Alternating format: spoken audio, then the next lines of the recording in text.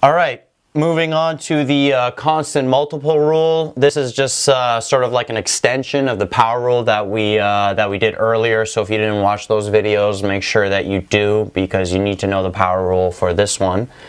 The constant multiple rule basically says if you have a function that's in the form of this, so k is a constant, and then n is a real number,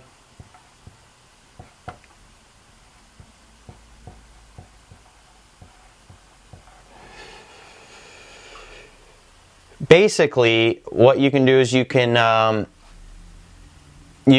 take the k out and then just take the derivative of this polynomial function here, x to the n, right? And then that, you just apply the power rule to that. That's the same function that we derived in the videos before.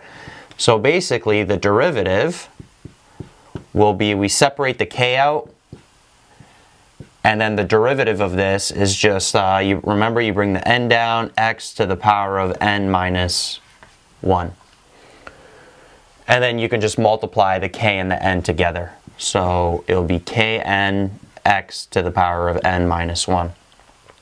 Very easy. So for example, if I'm given something like, let's say 5x cubed, all right, and I have to take the derivative of it, well, I would just separate the constant 5, and then I would take the derivative of just the x cubed part using the power rule. So what happens? We bring the n down, so the 3 we bring down, x, and then we minus 1 from the exponent to get 2.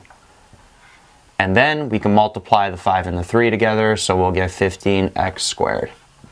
Alright, so the derivative of 5x cubed is just 15x squared. So just a quick way to do it, bring the 3 down, 5 times 3, 15, x to the power 2, which is the degree minus 1. Like I mentioned in the previous video, not going to go over this result, but go over proof. The proof is in your book.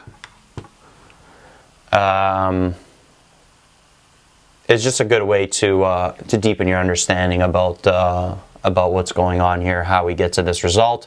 You may also get tested on a proof as well. It's not too likely, but if your teacher's mean, they'll throw a proof on the test. So make sure you go over those in your book.